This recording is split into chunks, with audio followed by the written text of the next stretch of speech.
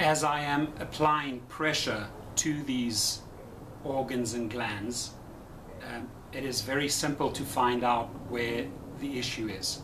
For example, if I'm looking in the area of the colon, the digestive system, the stomach, and you are shrugging or feeling pain as I push into that area, there must be something going on with your digestive system.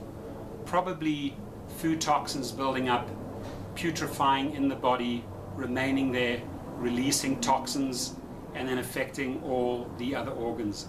It's a snowball situation, and it has a ripple effect, and it goes pretty quick.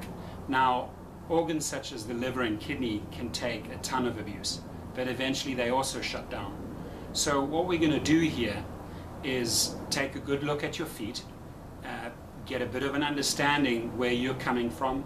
Could be that you're going through divorce, could be that you're carrying a lot of emotional pain with you, could just be that you are eating junk food every day and visiting McDonald's, whatever the case may be, and this really rancid, putrefied toxin is in your body and it's starting to act out.